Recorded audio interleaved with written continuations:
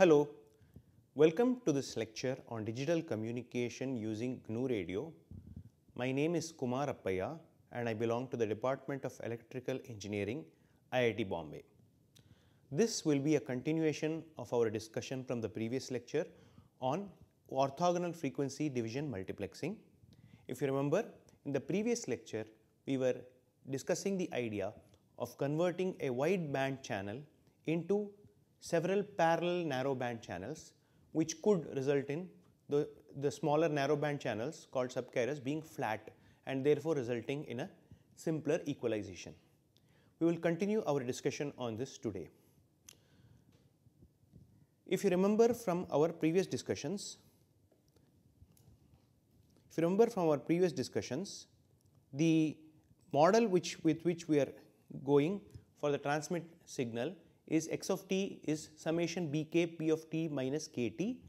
Bk are the symbols that you are transmitting and p of t minus kt is the effective pulse that is seen at the receiver. In some sense, it is the convolution of your transmit pulse along with the channel, if any. Now, p of t determines bandwidth usage. Again, I want to emphasize that since p of t is the convolution of your gtx of t and the channel, the bandwidth usage is of course determined by the least of the two bandwidths. Typically, gtx of t is shaped so as to have a limited bandwidth footprint. Now, p of t determines bandwidth usage. Now, one approach to making the channel smaller in the frequency domain is to make p of t wider and reduce the data rate. Of course, that is one way to look at the problem. The other alternative is to repeat B0 multiple times, B1 multiple times, and that is something which we were discussing in the previous lecture. If you recall, we were essentially suggesting that if p of t has Fourier transform p of f, and let us suppose that you take B0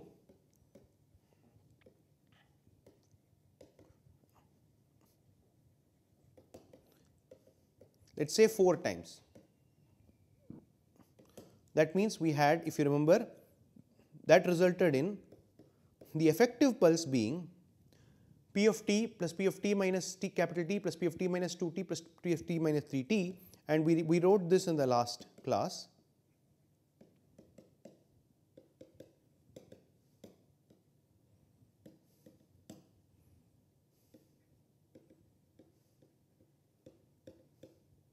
Okay, and if you now combine these carefully, you will end up getting p of f times 2 times cos of I am going to take e power minus j, I believe 3 pi f t out, and I will get 2 times cos of 3 pi f t plus cos of, I believe, pi f t. If you want to verify this, if you take e power minus j 3 pi f t out, you will get e power j plus 3 pi f t, e power j minus 3 pi f t here, add them, you get 2 cos 3 pi f t. This one will become e power j pi f t, this one will become e power j minus pi f t, add, you get cos of pi f t. Now,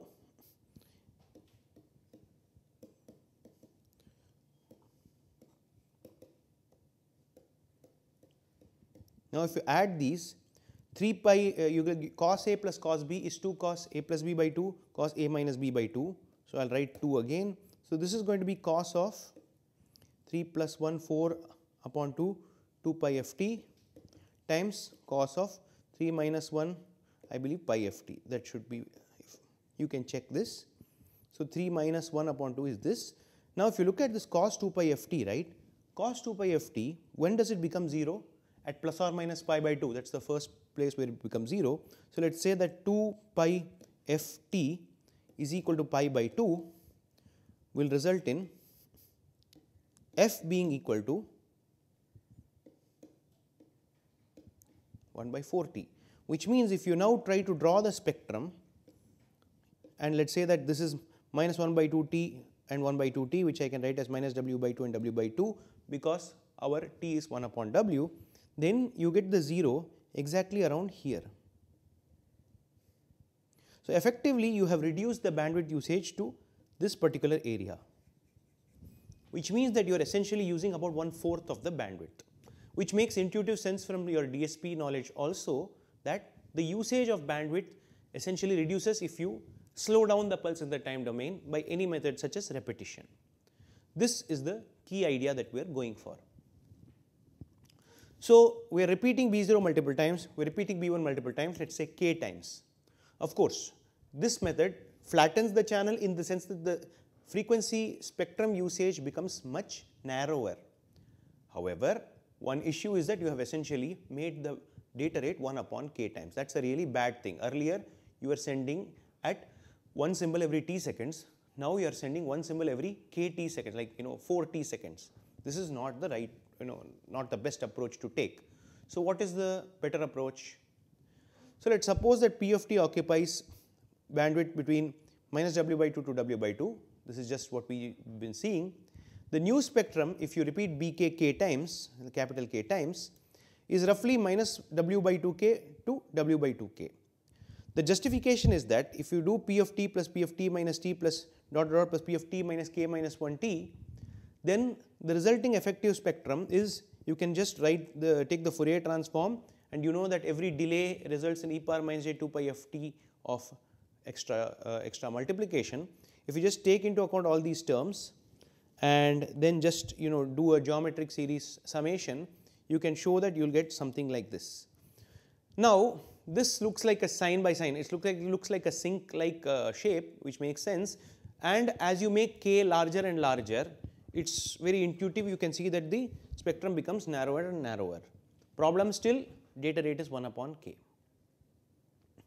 So this is what we saw. We did this for k equal to 4. If k is equal to 2, right, then you get this kind of a spectral footprint of repeating B0 2 times, B1 2 times, and so on. If you repeat 4 times, you get something like this. If you remember, if this is -w/2 and w/2, then this was w/4, which is 1/4t, which is what we got. If you start increasing the k, then you'll start getting narrower and narrower pulses. They start looking a lot like sinks, by the way, and this makes complete sense. Now we have to break the problem being that the spectral footprint is very narrow, in the sense that the spectral footprint we have is narrow, but that also results in the data rate being low. How do we break this? So 32. So k repetition reduces the spectral footprint by a factor of 1/k, but also the data rate by 1/k. So the key idea which we are going to use to not reduce the data rate is we will take another parallel stream that is multiplied by e power j omega naught k. In other words, we have reduced the spectral footprint, but let us now take another reduced spectral footprint pulse sequence and put it in a neighboring frequency band that doesn't interfere. How? You know that e power j omega naught k multiplication modulates the signal. In the DSP sense also, what happens is that in the DTFT picture, you shift this DTFT by a factor of an amount omega naught toward, if omega naught is positive, omega naught to the right. So if you take a narrow pulse, you've reduced the data rate by 1/k. Let's take another stream which has the same narrow pulse type spectrum and multiply it by e power j omega naught k. That results in that pulse occupying a neighboring spectrum without affecting this, and as next one, and a next one, and so on. So you can essentially now slice your bandwidth into smaller frequency bins, and by taking these 1/k diluted kind of sequences, but then taking multiple sequences and then putting them in parallel. So the key idea we are going for is omega naught, which is the discrete frequency. If you now multiply by e power j omega naught k, then what is the frequency shift, that is, what is the frequency shift that you will encounter in hertz? So remember from your DSP, right, you are using -w/2 to w/2, and we said that these, this kind of signaling, assuming it is sync, even for root raised cosine of course, this kind of signaling satisfies the Nyquist ISI free criterion. Therefore, remember that your w/2 is like fs/2, where fs is the sampling frequency. So if you modulate by e power j omega naught k, the amount of shift you will see in hertz is omega naught times w hertz. In other words, if you choose omega naught as, let's say, of course there should be, I think, a 2 pi multiple, apologies. So if you choose omega naught to be, let's say, pi, that will result in w by 2. If you choose omega naught to be pi by 4, that will result in something like w by 8, so to speak. Okay. So now you will essentially find that these kinds of shifts exist modulo w, because the frequency range you are operating in is minus w upon 2 to w upon 2. What is the exact division that you must use?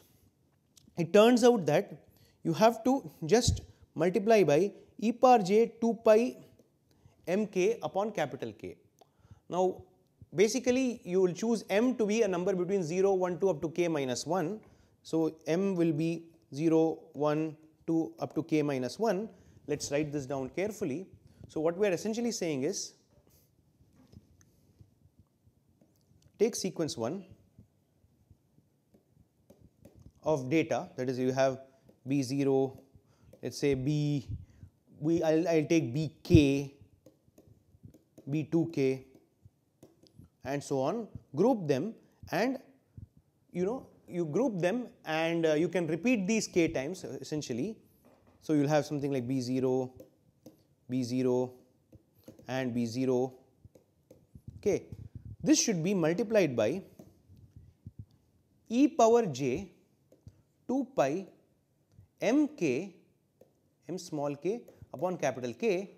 M is a number between 0, 1, 2 up to k minus 1, and for this I am going to choose 0. I am going to do 1, 1, 1. So I get B0,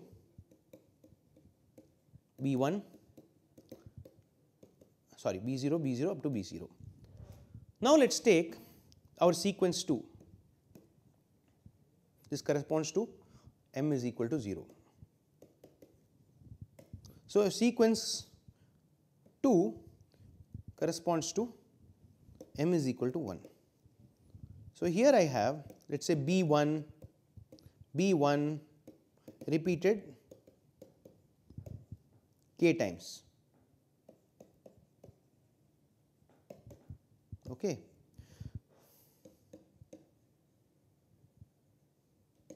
If I have this repeated k times, right, let me just make this a little more neat.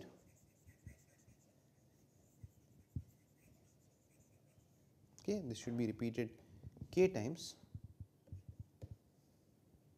Now over here, since m is 1, I am going to multiply this by e power j 2 pi m times 0, e power j 2 pi upon k, e power j 4 pi upon k, dot dot dot, e power j 2 pi upon k times k minus 1, and that is what I am going to send. In other words, I am going to take this second sequence and multiply it by e power j 2 pi k small k upon capital K. This corresponds to, which I wrote as e power j omega naught n in the other one, this corresponds to a spectral shift by omega naught is equal to 2 pi by k. What does that correspond to in hertz? W by k. Therefore, I told you that if you repeat the sequence k times, the spectral footprint is 1 upon k times. If you repeat the sequence k times, but then before sending multiply by e power j omega naught n, or e power j minus e power j omega naught k, where omega naught is 2 pi by k. Again the spectral footprint is w by k, and you move it by w by k, which means it is occupying the neighboring band. If you do sequence 3, you get another one.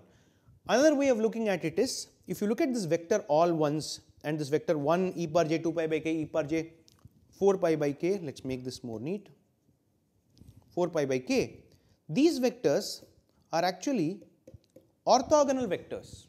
That means if I now add B0, B0, B0, B0 to B1,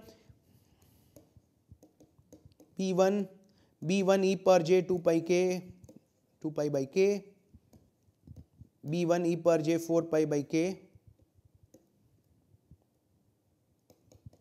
and so on, these two additions will result in a resulting vector from which I can get back B0 and B1 by just taking the inner product with another set of vectors, because these two are orthogonal vectors. Now, this should give you a rough idea as to how we are going to solve this problem which we are talking about using this approach. So, let us now go further. This is basically what we are saying. For k is equal to 4, let us take bk, repeat it 4 times and put it in a column vector. So, we have bk, bk, bk, bk. So, we take a block of bk, bk plus 1, bk plus 2, bk plus 3 and let us repeat bk 4 times and put it in a block. But then let us take bk plus 1, repeat it 4 times, but before adding it to the bk, let us multiply it by 1 e power j 2 pi by 4, e power j 4 pi by 4, e power j 6 pi by 4. Okay. This choice is determined, this choice is essentially given by your 2 pi mk by 4. So, in this case your m is equal to 0, m is equal to 1. Next, e power j 4 pi by 4, 1, e power j 4 pi by 4, e power j 8 pi by 4, e power j 12 pi by 4. So, I am just doing e power j 2 pi small m small k divided by capital K. So, I get e power j 4 pi by 4, e power j 8 pi by 4, e power j 12 pi by 4. bk plus 3 is 1, e power j 6 pi by 4, e power j 12 pi by 4, e power j 18 pi by 4. For this particular case, let us actually evaluate what these numbers are.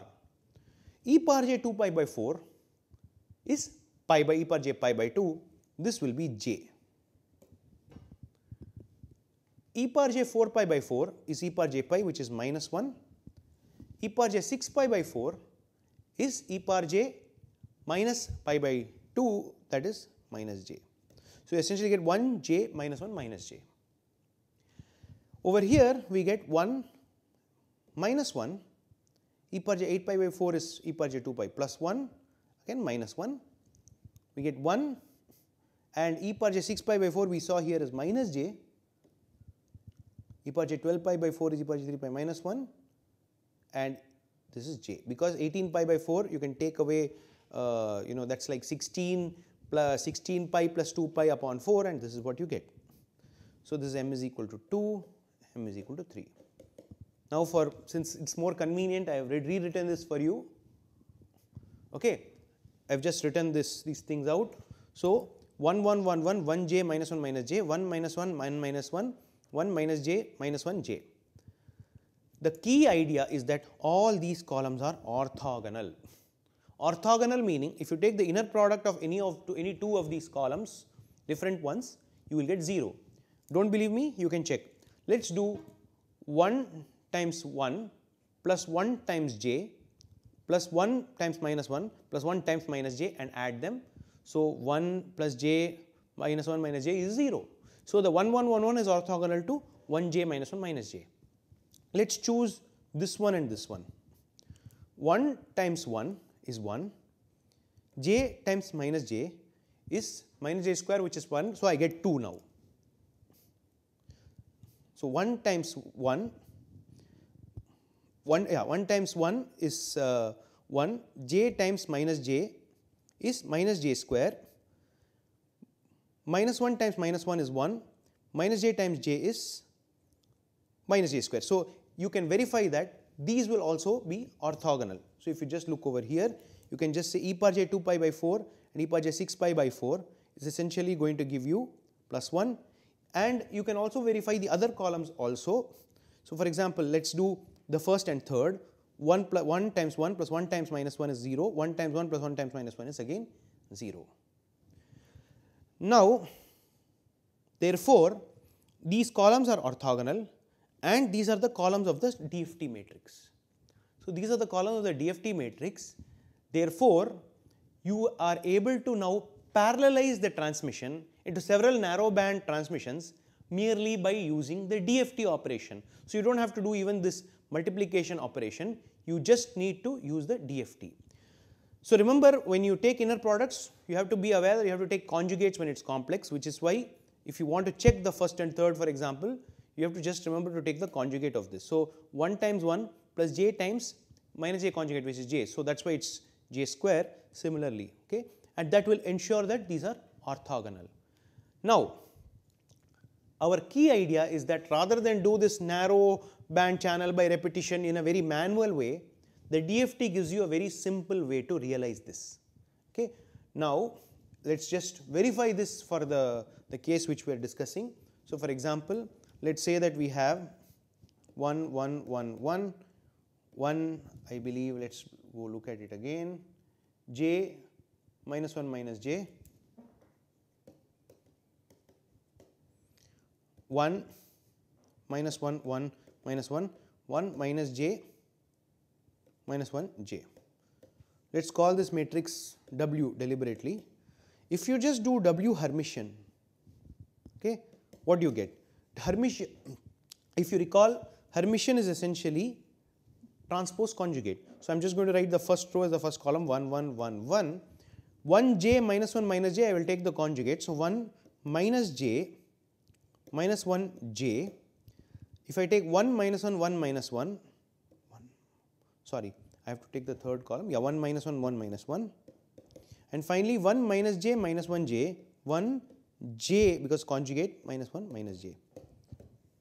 As an exercise, if you just do W Hermitian times W, what will you get? So, if you do the multiplication carefully, the first row into first column is going to give you 4, the first row into the second column is going to give you 0, first row into third column is again going to give 0, first row into fourth column is again going to give you 0. Similarly, if you keep doing the multiplication, you are going to get all zeros except on the diagonal.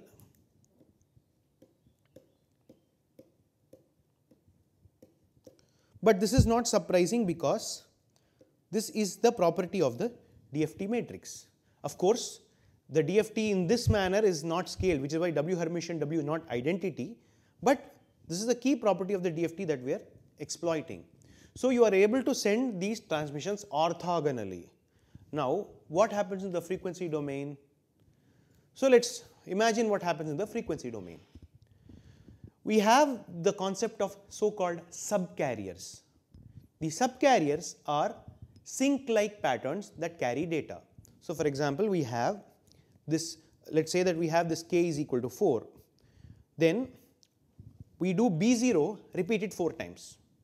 No problem, we get a spectrum like this. And what was the spectrum? We checked, it was sine, I believe sine pi k f t upon sine pi f t. That is what the spectrum was, sync-like pattern.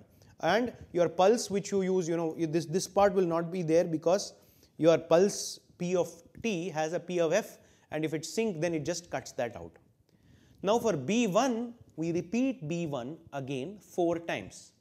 If we repeat B1 4 times, then it will again occupy the same spectrum as this part. But it will occupy the same spectrum as this part only if you just repeat it 4 times. Instead, if you repeat it 4 times and multiply it by the vector 1 j minus 1 minus j, then that is essentially equivalent to multiplying it by e power j pi by 2k. E power j pi by 2k, as you remember, corresponds to a frequency shift of W upon 4. Therefore, if this is W upon 2, this center is at W upon 4. How does the orthogonality manifest? I told you that the sequence 1, 1, 1, 1 and 1 j minus 1 minus j are orthogonal. The orthogonality is confirmed because if you sample in the frequency domain, then over this at 0 Hertz, the B1 pulses contribution is at the 0 is 0. Similarly, at W by 4, B0's pulses contribution is 0.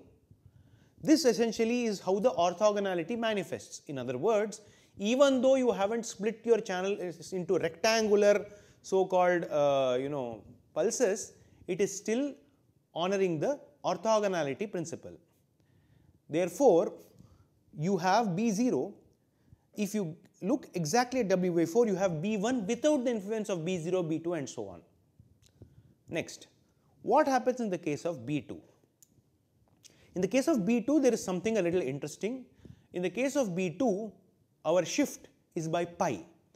But remember that we are performing this shift by pi modulo, modulo 2 pi or modulo in the Hertz, modulo W by 2. Let's say that our shift is by pi radians in the frequency domain, in the discrete frequency domain. This corresponds to a W by 2 shift. But the W by 2 shift is cyclic, meaning a part appears here and the other part appears here. Therefore, this W by 2 shift causes B2 to appear here and here. If you remember in DSP, you will recall that the DTFT is periodic with period 2 pi. Therefore, when you deal with sequences of the form, when you deal with this DTFT of the sequences, what happens between minus pi and pi gets repeated between pi and 2 pi. This is a natural consequence of the fact that you are dealing with sampled sequences. Now, finally, let's look at B3 also. In the case of B3, the shift is by 3 pi upon 2, which can also be looked at as minus pi upon 2, which can also be looked at as minus W by 4. Minus W by 4 is here. Therefore, what you have successfully done is to parallelize the channels into four parallel narrow band channels. Narrow band in the sense that these slink-like shapes essentially occupy a much narrower bandwidth than minus W by 2 to W by 2. However, the sum total of the 4 sequences that you are using will add up to W by 2 because you are sending 4 parallel streams, and each of those streams is being sent using the same time instances in parallel. Now, one remark that I want to make is that I told you that W is a DFT matrix. Technically speaking, it is the inverse DFT matrix because you are putting it in the time domain using 1 e power j plus pi. That is something which we will discuss in the next lecture. But the key idea is that the DFT based approach allows you to parallelize the channels conveniently while ensuring orthogonality of the transmissions. In the next lecture, we will continue our discussion of OFDM and talk a little bit more about how you can use OFDM to good effect and the DFT as a convenient equalization mechanism. Thank you.